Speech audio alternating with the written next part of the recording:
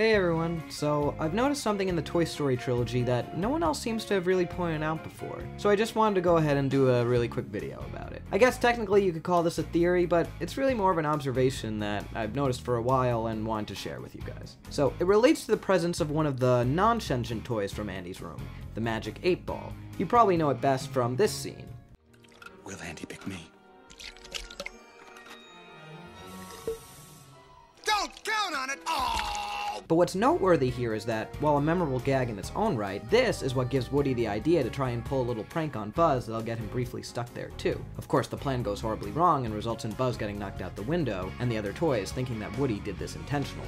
In a way, the Magic 8-Ball sort of sets the events of the story of the first film in motion. Where am I going with this? Well, we see the 8-Ball once again in Toy Story 2. After Woody's arm is ripped during a quick pre-Cowboy Camp playtime session, Andy informs his mother of the incident. She suggests trying to fix him on the way, but Andy says to just leave him. So Andy's mom, with the haunting words of, you know, toys don't last forever, goes ahead to place him in a secure spot so that he can be fixed later. Where should she put him? Well, a precedent has been set for the toys that are broken and or aren't getting much use, and lo and behold, the one displayed in the exact spot Andy's mom sees and places Woody in front of is, you guessed it, the Magic 8-Ball again. Dusty, perhaps because of the days it spent behind that chest until it was finally spotted. Why is it so significant that Woody gets placed here? Well, this is the exact shelf where Woody is able to find Wheezy behind some books, cluing Woody into Wheezy's plight, so that when Andy's mom takes Wheezy to the yard sale, Woody notices and decides to go after him. Of course, once he goes outside with Buster, he's spotted by Al and stolen, and then all the toys have to go and rescue him, and so we have Toy Story 2.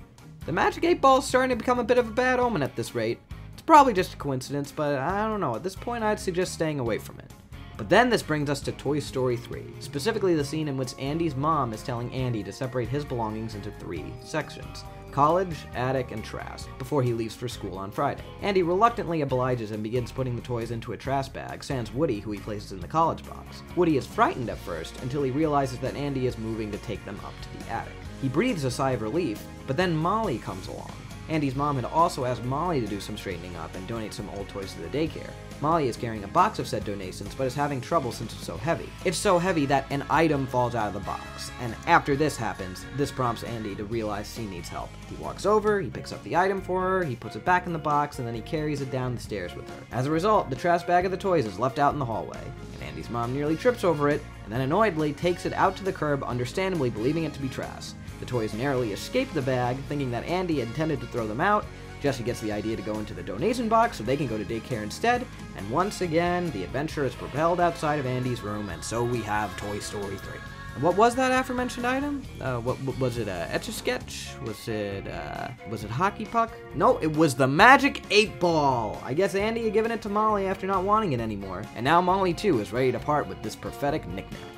Wow. Every single bad thing that has happened to Woody, the Magic 8-Ball has been right there for, and arguably indirectly caused. Could one say the 8-Ball is dooming Woody to face consequences for the day he pushed it behind the desk? After all, it did fall out of Andy's good graces in the time that followed, getting dusty, being shelved, and passed down to Molly, and then donated without a second thought. Maybe it placed a curse on Woody, wanting to ensure he learned from his mistakes and became a better toy, because maybe the Magic 8-Ball really is magic. Or maybe it's just a fun pattern I noticed in all the films because I don't have a life. You can bet I'll keep an eye out for it in Toy Story 4. After all, the Magic 8-Ball did end up getting sent to Sunnyside Daycare, which the toys are still in contact with. So could we end up seeing it wreak havoc once again? It certainly is possible, but, you know.